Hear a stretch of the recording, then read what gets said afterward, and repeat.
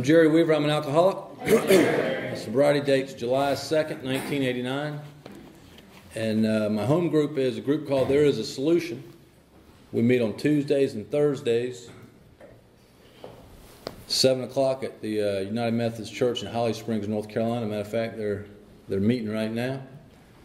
They're having a business meeting tonight too, which worries me a little bit that I'm not there to make sure they don't vote anything in crazy. But anyway, good to be here tonight. Good to be sober. Thanks for dinner tonight, and thanks for the fellowship. I really appreciate that. Good to be in my right mind tonight, and to know that there's a solution to my problem.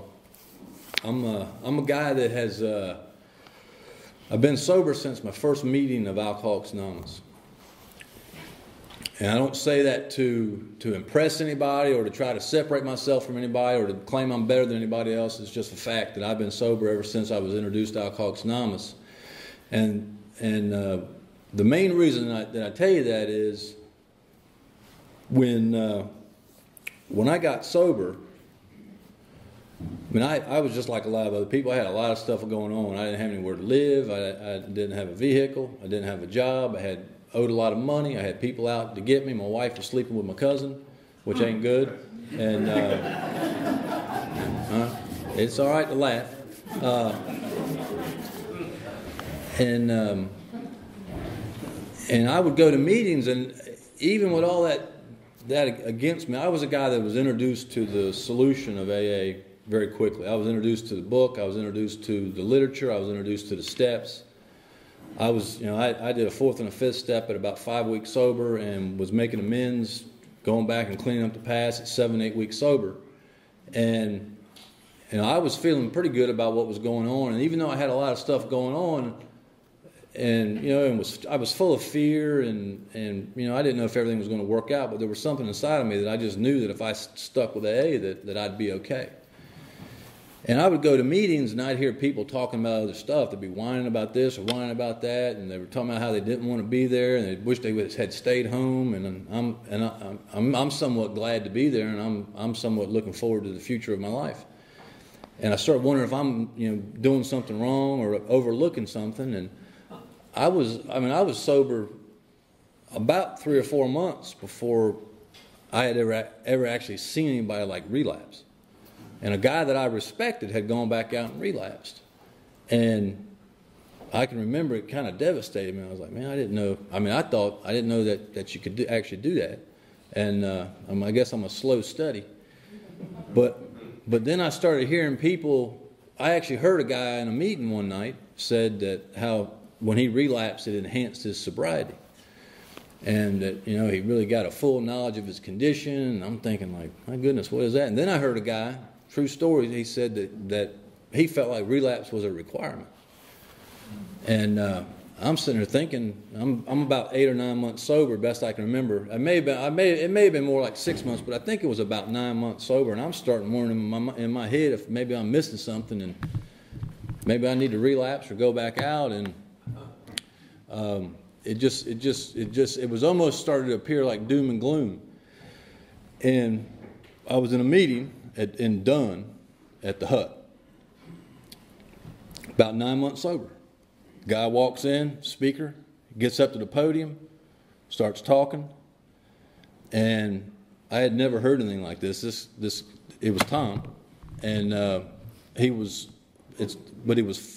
keep in mind, this was 24 years ago. So he had a lot more hair. He was, buff. He was. Had those big ears sticking out.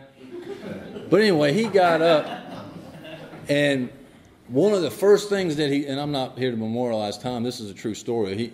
He got up and he said, one of the first things he said was that he had been sober since his first meeting of Alcoholics Anonymous. And I had never heard anybody say that. And he went on to talk a little bit about how what he found here could be permanent and that it could last forever. That was a little different speak than I'd heard some of these other folks talking about. And he was full of confidence and, full of power. And it changed my life. It did. I mean, what it looked like to me, from what I was hearing, was that we had to always be on guard, and we were walking on thin ice at all times, and that it was just this weak approach to the program and to recovery, and I mean that was the exact opposite of what he was saying, and I've never quite looked at Alcoholics Anonymous the same since then, and what I can tell you is that what I have found here can be permanent. And that there doesn't have to be this revolving door that you hear about, and that I know for a fact that I suffer from alcoholism, and that Alcoholics Anonymous is much more than just some first aid kit of something that I just come float in and out of, and try to feel better and just get a little bit of a hold on my alcoholism. That what's happened to me as a result of being a member of AA and coming in and actually doing some stuff that people ask me to do is I've been able to recreate my life. And I'm not rebuilding the old life. I'm not trying to remodel it. I'm not trying to get anything back. I've been able to recreate my life as a result of Alcoholics Anonymous. And I mean, not only have I been able to stay sober, but Alcoholics Anonymous has given me some purpose. It's given me it's helped me to be whole. And most importantly, I'm free today. I'm as free as anybody I know. And I couldn't say that when I got here. I mean, I was a guy that was governed. My life was governed by self-centered fear. And so anyway, Tom, thanks for telling me that you'd been sober since your first meeting of Alcoholics Anonymous. And congratulations on 57 years. That's a long time. And I'll also say this: not long after that, I went to a meeting in Sanford with a guy, and I heard Wallace Bryant speak for the first time. Not long after that. And I was absolutely hypnotized now that was, again, about 24 years ago. Wallace looked about the same as he does now.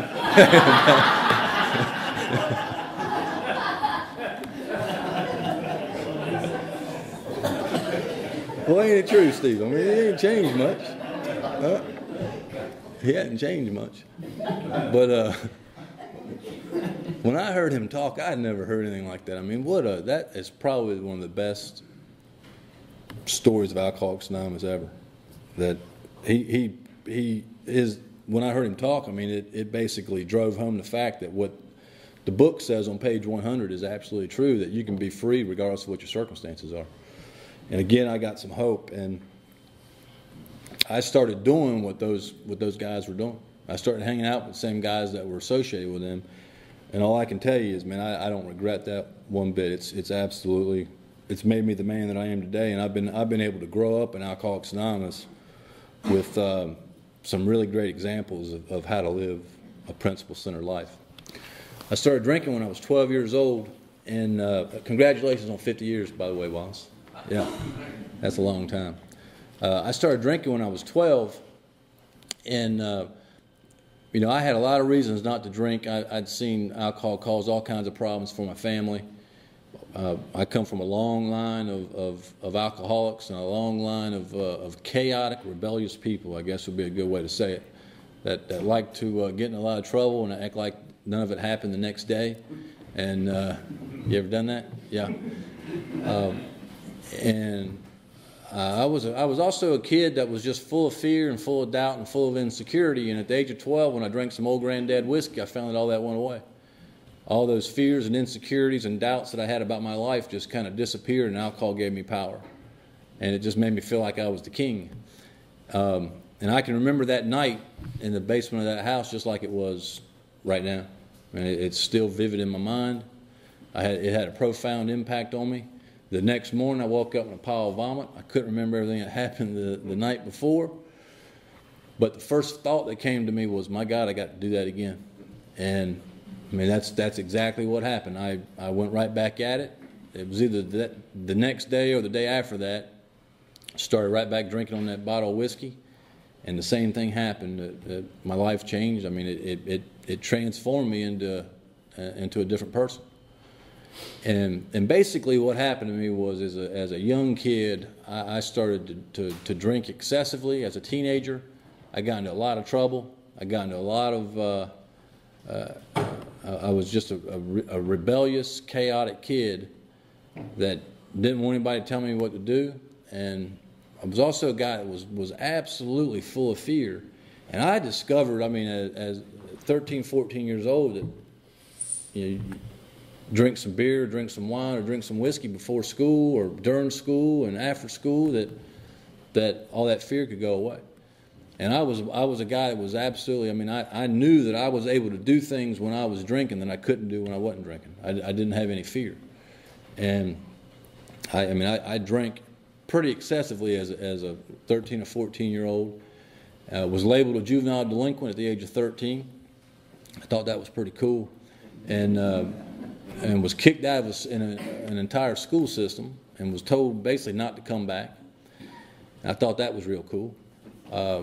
Then the next school system that we went to, I got kicked out of that one too. And I don't know that kids actually get kicked out of the entire school systems anymore, but I was actually asked not to come back. And I didn't realize it at the time, but my family would actually have to move so I could go to school. And I just thought they were leaving because my dad was fooling around on my mom and he was trying to get away from his girlfriend. But I know now that it was a combination of both. And but anyway, and my parents didn't know what to do with me. I can remember them having they'd have family meetings. I wasn't invited. And but I can remember hearing them talking about what they were going to do with me and how nervous they were about what I was doing, and they were going to send me off to military school, and something happened with that, and the court system was trying to get me into the juvenile detention system, and my dad, thank God he did a good job of keeping me out of that. But I just continued to as a teenager. I mean, alcohol dominated my life. It was all I wanted to do was to party and to get into a lot of trouble. I got into a lot of trouble in Harnett County. I was charged with assault with a deadly weapon with intent to kill and assault on a police officer. And that doesn't go over real well. And that's how I ended up in the military. I went into the. If they give you an option, I wasn't that dumb. So I went into the Air Force. I had just turned 18 years old, and I can remember thinking, this is going to change my life. And my plan was to go in and to get some discipline, and get some responsibility, get some education, and to prove everybody that I could do something, that I could amount to something. And I can tell you that never happened. I crashed and burned quick. I mean, right out of basic training, I'm right back drinking. I'm blacking out, can't remember everything that happens. People that I go out to bars with, I'm getting in fights with them, and the next morning I don't remember anything about it. And they'd have to tell me what I did. I woke up one morning, and I was stationed up in Rantoul, Illinois. And that's not a good place to be. I don't know if anybody's ever been to Rantoul, but it's basically a bunch of cornfields south of Chicago, or south of Champaign, and I was living in this all-men's dorm. There's about 200 guys in the dorm, and we partied a lot and would get in and out of trouble. And but the way the thing was situated, you had a room here that two guys lived in, and there was a bathroom, and there was another room here that two guys lived in, and four people shared a bathroom. I woke up one morning, we'd been out partying in Champaign, where the University of Illinois is. I felt something cold on me, and I looked around. I'm laying on the bathroom floor, and it's all men's dorm, but it's not my bathroom. And started looking around, trying to figure out what happened. I couldn't quite figure it out. I looked around. I'm dressed up in some women's clothing, and it's not a good thing to wake up in all men's dorm with 200 guys dressed up like a woman. I don't recommend that. And that's one of the times you're glad you had a blackout, Grasshopper, so you can't remember, you don't want to know what happened. And things like this would happen, and I wouldn't think much about it. I just thought everybody kind of blacked out when they drank. And I know now that most people don't black out when they drink. And I got stationed at Pope Air Force Base after that, and I got married. And I got married at a young age thinking that was going to fix me and teach me some responsibility, and that didn't happen. And, what I can tell you is that I mean, alcohol basically just dominated my life. I was a bad husband. I was a bad member of the Air Force. I was a bad member of the community.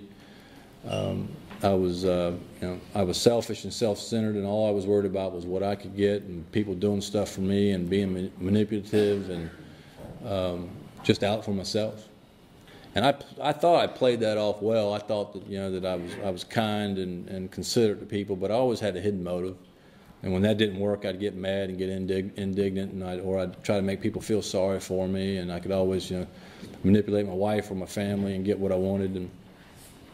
And family started putting pressure on me to quit drinking, especially my father-in-law after I got married. And I didn't think I had a problem drinking. My best I could tell, alcohol was a solution.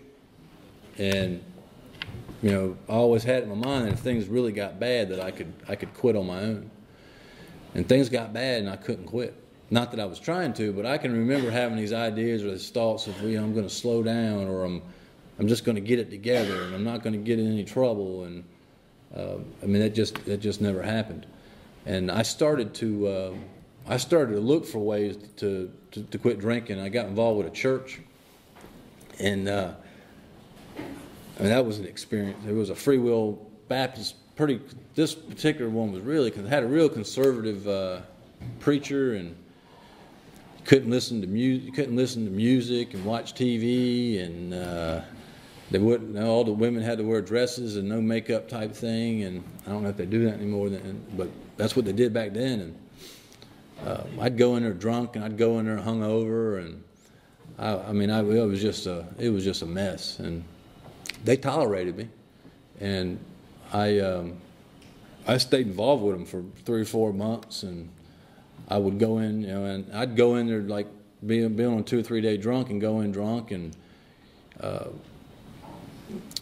leave there just being full of guilt and full of remorse, about what I was doing and the lie I was living. And I started listening to gospel music on the radio, and I don't know why, but I had this old beat up 72 Volkswagen Beetle Bug, and it was orange, bright orange. It's not a good car for an alcoholic to have, especially if you're driving around drunk a lot, because you could see it coming a mile away. But in the mornings, it would pick up this radio station that was broadcast from Laurinburg-Maxton Air Base, and there was this guy that came on there named Brother Strickland. Now, I don't know if anybody knows who Brother Strickland is, but he was some guy that would come on this thing, and they would play this gospel music. And I would turn that stuff on, and I would listen to it, and I'd start singing, driving from Coates to Pope Air Force Base, and I would pray for God to help me and to keep me sober and to get my life in order. And I'd get to the parking lot there on base, and I'd pray with them on the radio. And about 10, 11 o'clock, my mind would start messing with me, and tell me, what, Jerry, everything's okay. You're making a big deal out of nothing. And next thing you know, I'm going off to lunch and getting a bottle of Thunderbird wine or some Aristocrat vodka and getting drunk at lunch, come back and working on airplanes drunk. And I'm carrying a little one of those little pocket New Testaments around with me in my front pocket of my uniform, and I'm pulling that thing out on breaks and reading it to people at work and preaching to them. And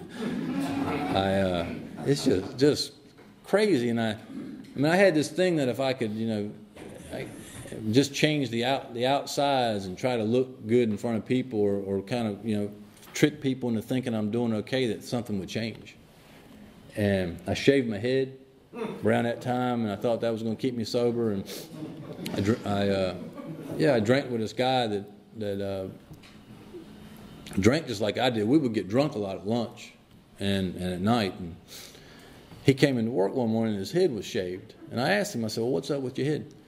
And he said that he had hooked up with his organization that believed that the problems of man stems from their hair, and that their program of action was that they shave their hair off. And what that signifies is that your old ideas die or the old man dies. And when your hair grows back, you're reborn. And I was like, well, you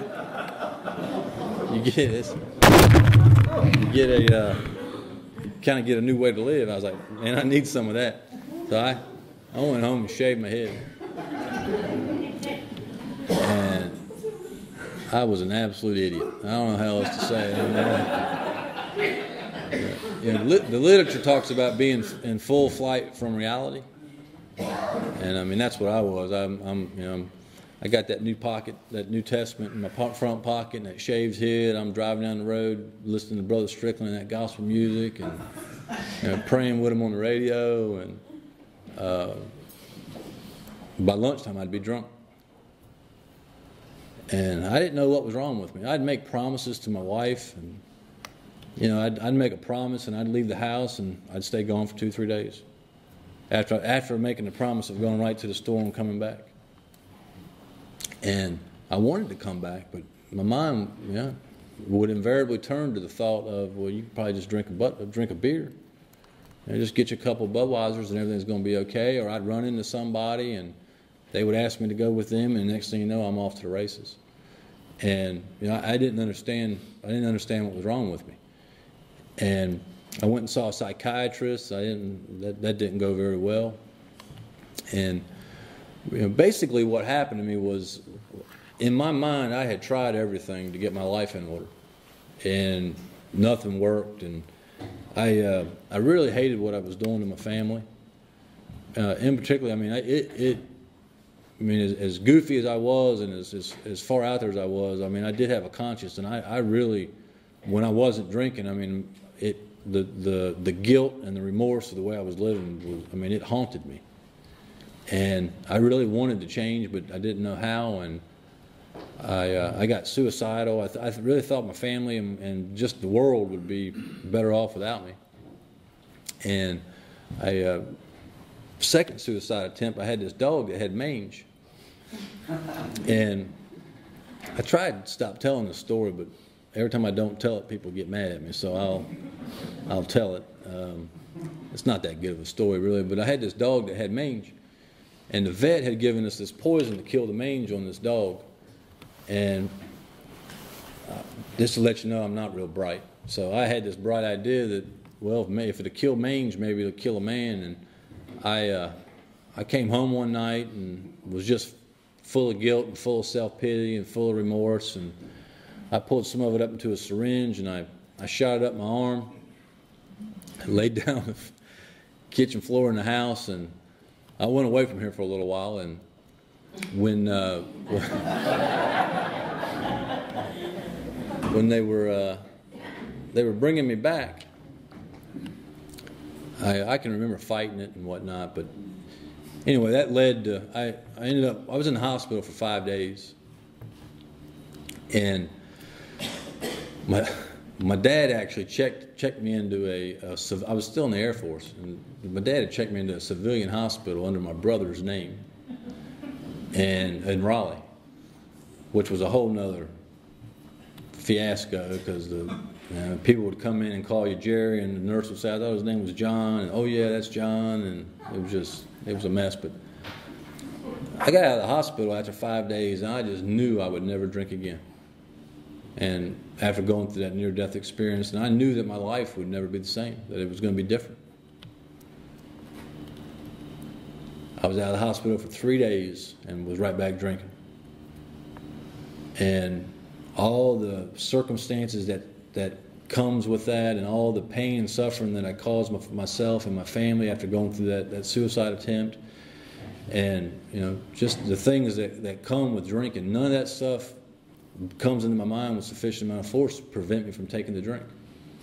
The book calls that plain insanity, and that's what it is that I don't have any defense against the first drink. That no matter how hard I try on my own power, no matter how hard my wife tries, or the Air Force tries, or Harnett County deputy tries, that when that hits me, there's no defense. I'm going to drink. And that's why I need Alcoholics Anonymous. That's why I need to have a relationship with a higher power. Because that ultimately will become my defense against a drink. If I don't have that, I'm going to drink again. And I didn't know that at the time. I didn't know that's what was wrong with me.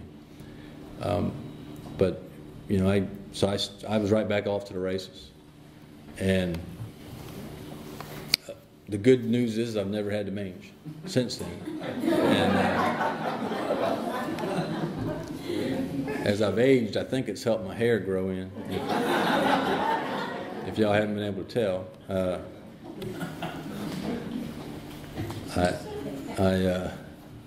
Steve could use some.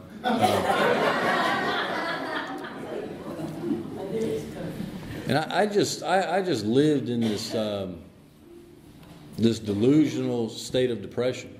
I don't know how else to say it, for the next several months.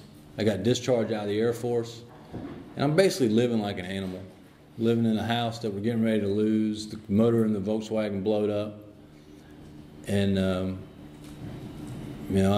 just living like an animal, doing things I never thought I would do, hanging out with people I never thought I'd hang out with, and I attempted suicide one more time. I actually borrowed a car from a guy and pulled it into the garage and laid down by the exhaust pipe and started sucking on the exhaust pipe, and I don't recommend that either.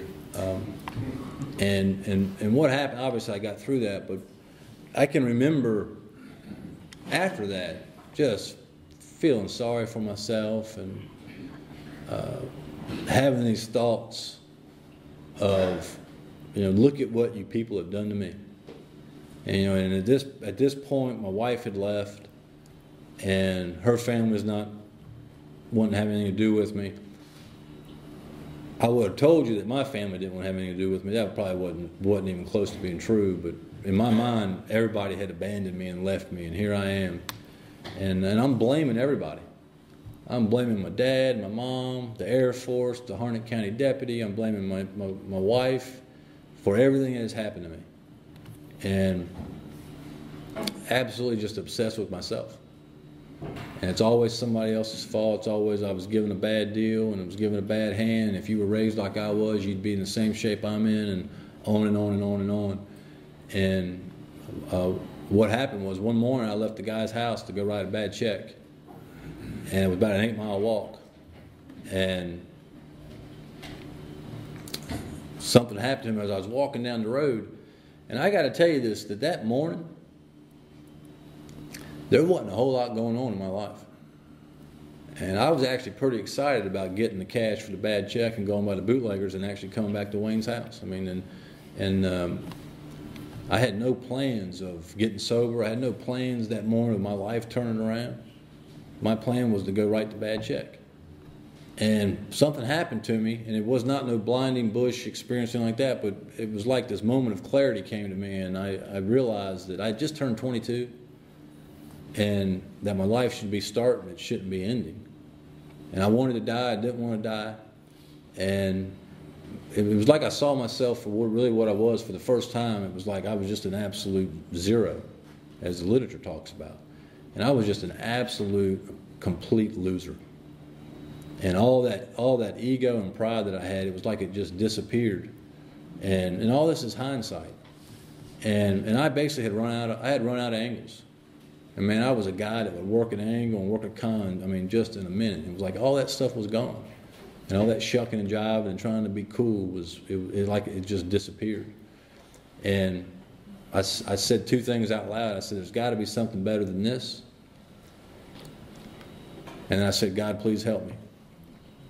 I've been sober ever since. And I don't want to imply that some magic potion came down and hit me and I man, let's go get sober. That's not at all what happened. But something happened, and my plan was to go write the bad check and go get some booze and go back to Wayne's house. And the next thing I know, I'm sitting in a detox. And I looking back on that whole experience, I think what happened to me, and I didn't know these words then, but the first 3 steps of Alcoholics Anonymous moved in my life. Something happened to me, and I think we call it surrender in AA, but I didn't make that happen. I was surrendered by something else. And it was like something just came down and turned me around and put me on a completely different path. And it was not my plan. And so I ended up in this detox, and to show you how willing I was now. So when my dad took me to the detox, and back then, most of these places were charging a lot of money to get in, right? And at least this one was. And they asked me if I had any insurance. Well, I'm not even working. But when he said, "Hey, you got any insurance?" I was like, "Sure, yeah, I got some insurance." And it's just like, a lie will quickly come out of your mouth, right? I gave him a fake insurance number and a fake. Well, it was a real insurance company name that I used, but I just made up a number.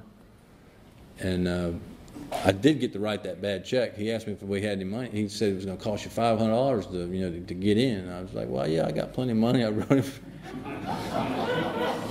wrote that check out for $500 of that detox, and so that was willing to go to any lengths. And I didn't even realize what that was at the time.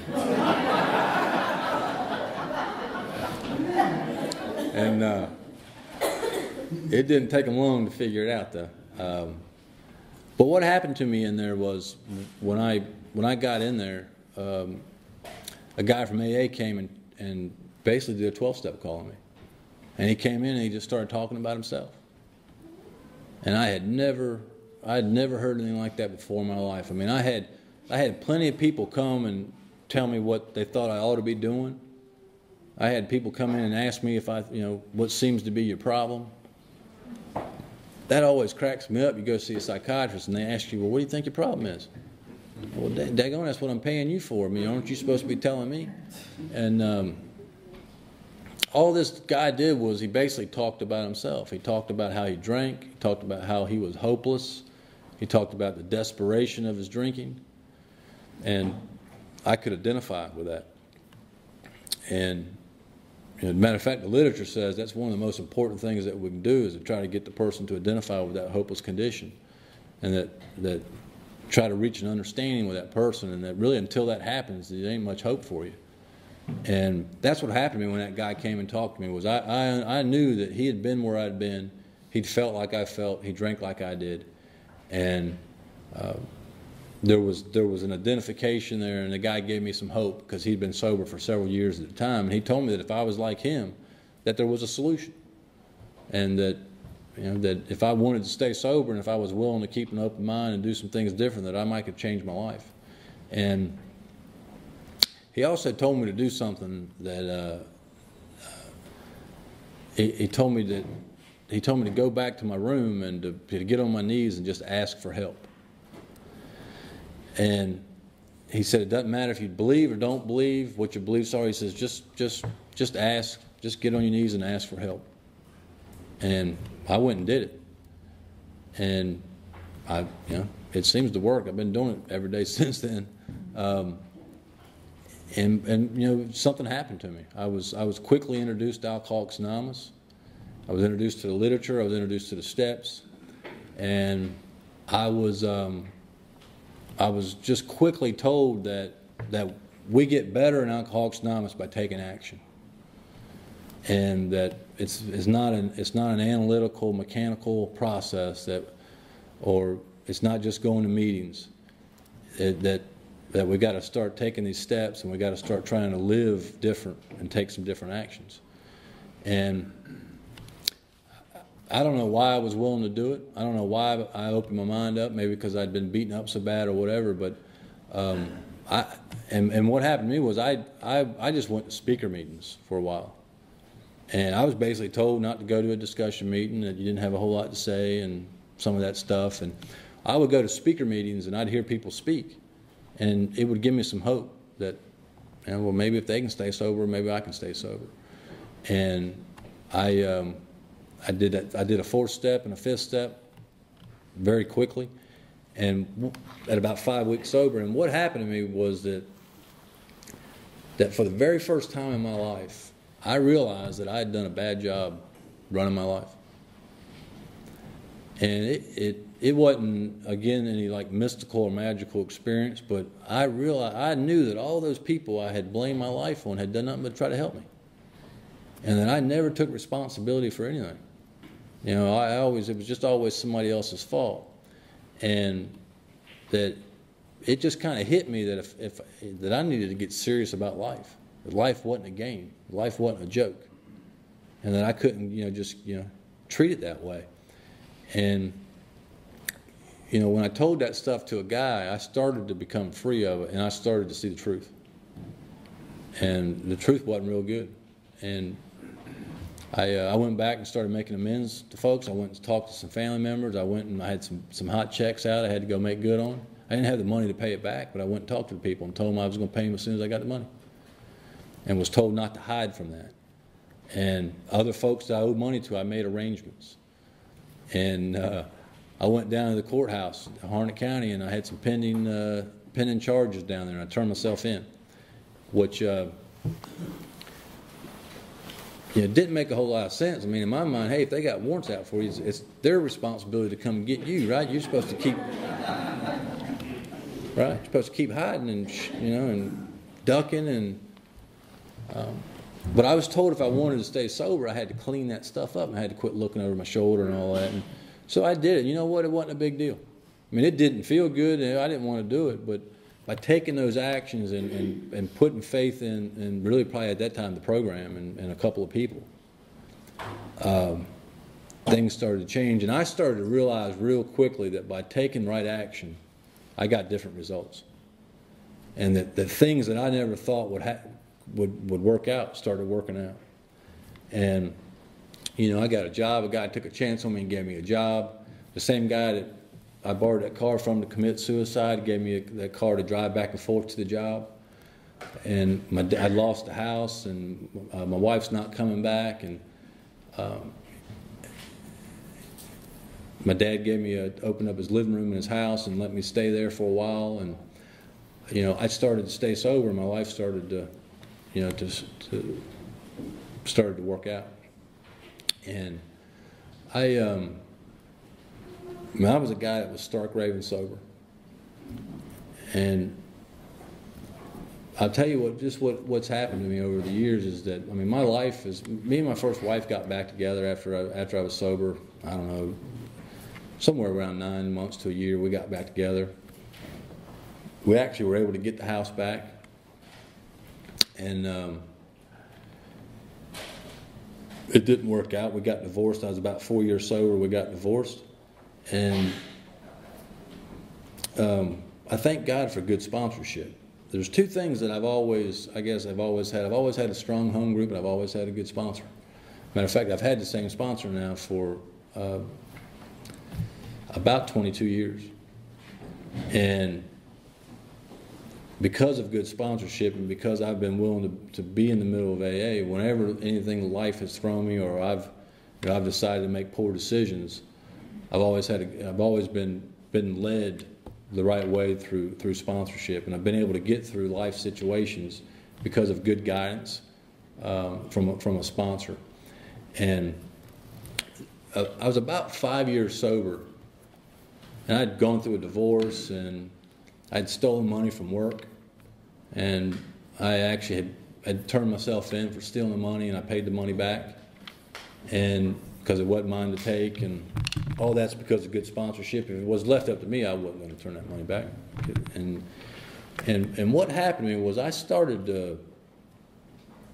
to fully come to understand what steps 6 and 7 are in our program. That it's really about getting on with the business of life, and I got to ask myself the question: am I really willing to change? Do I want to change? Do I have a desire to move to something better?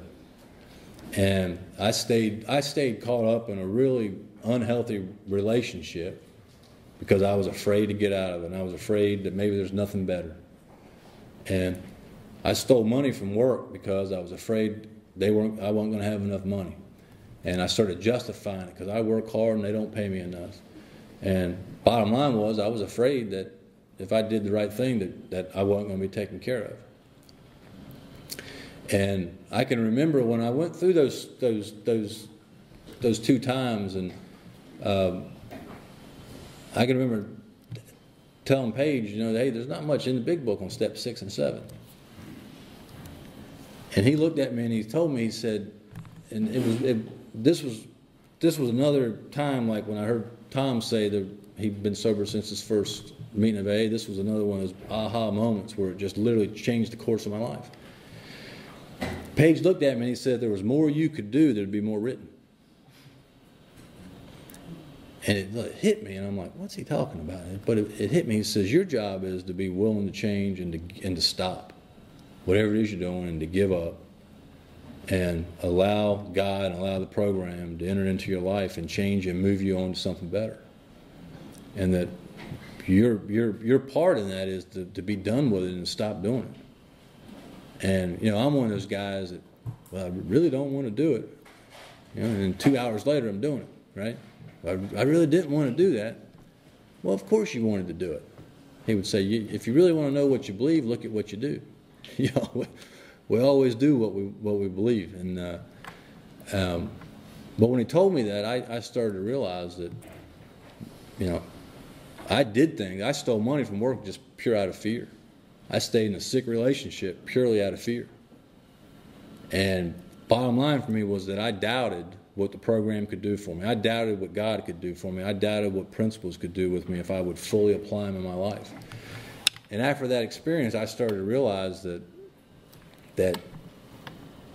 if I'll do what I'm capable of doing, that God will do the rest. God will work out what I can't do. And that I'll never get more than I give. And that I've got to start applying principles in all my life, and I've got to start taking this program and use it as a way of life, not as just something that I go to or something that I apply here when it feels good, or I apply over here when the heat's on. That it's a way of life, and I started to realize that AA is a lot more than just something that I go to. And I was, what I started doing was in my home group. I'd get to my home group early, and I'd be prepared, and I'd help out, and I'd be kind to people and polite to people, and I'd stay late, and I'd clean up, and I was always trying to help out.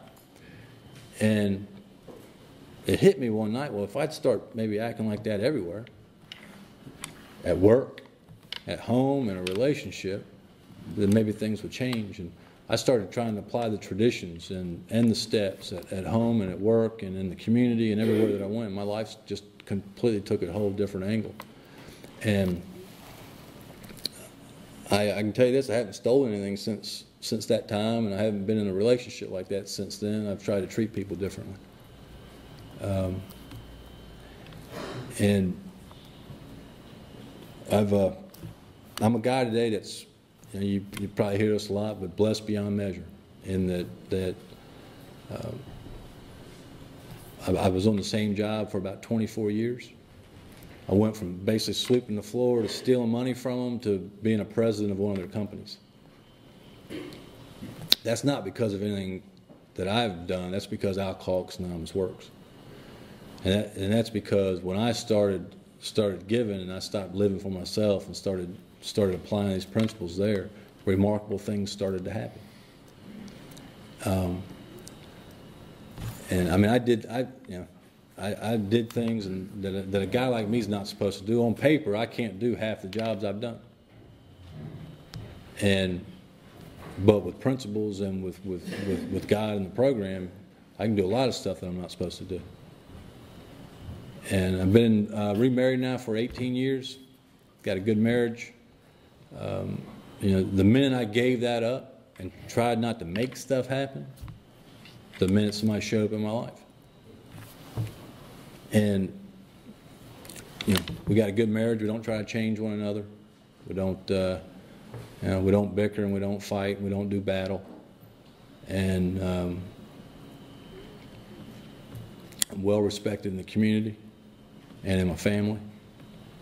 And I'm a leader in my family now, which sometimes is a pain in the butt.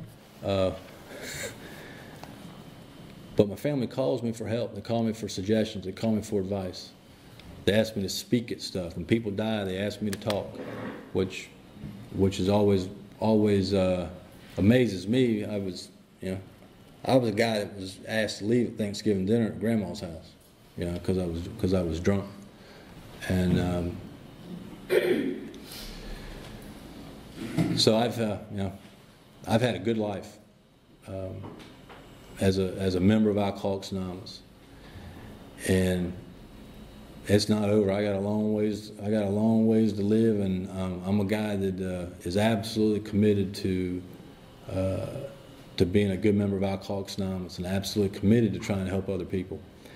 And, of everything that's happened to me in my life and all the things that I've been able to experience, the most important thing is that, Alcoholics Anonymous is a gift. And my life today is a gift. And it's important for me to do something with that. And what that means is that my job is to try to help somebody else. And that when I reach my hand out and try to help somebody else, it's riddled. It's all in our literature. I mean, you can't read 2 or 3 pages where it doesn't talk about trying to be of service and trying to help somebody else. It makes several references to, when you're down and out, work with another alcoholic will save the day. When all other measures fail, try to work with another alcoholic. My question is, why try other measures? Just go work with another alcoholic. And much has been given to me as a result of Alcoholics Anonymous, and much is expected from me, is what I believe, and it's just my responsibility to reach out and try to help other people. And when I got sober, I was just hoping to maybe get a job and maybe get a car back and maybe have my wife come back and leave my cousin alone. I've been given a completely new way to live. And I've been given the keys to the kingdom, and a life that's just full of purpose and meaning. And I appreciate y'all listening to me. Thanks.